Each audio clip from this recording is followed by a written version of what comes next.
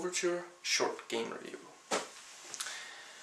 You play Philip, a man who just got a letter from his father, a man he thought was dead, and he goes to northern Greenland following some notes that his father left behind.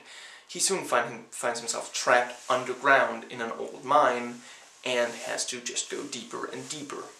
The game is a point-and-click adventure survival horror game in the first-person perspective, and what this really adds to point-and-click adventure is entirely realistic physics. You have to pull out drawers, you have to swing your melee weapons yourself, and what makes it pretty different from other survival horror is that fighting the enemies is not necessarily the best way to go. Sometimes you just have to run from them, and the designs are also not as intricate as in other games.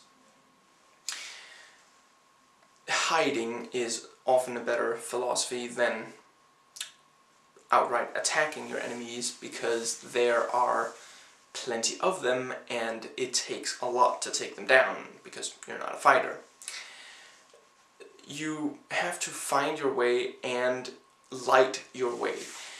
The light sources do attract your enemies, so you have to be careful about when you're using them. You have a flashlight which eats batteries like there's no tomorrow, a glow stick which really doesn't light very much, and flares which you have to find, and, you know, they're finite in amount.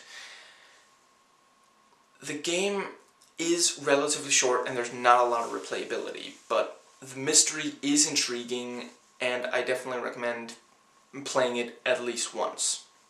The game does leave you with a lot of questions unanswered, but, you know, there is another chapter and an expansion pack, so maybe those will answer.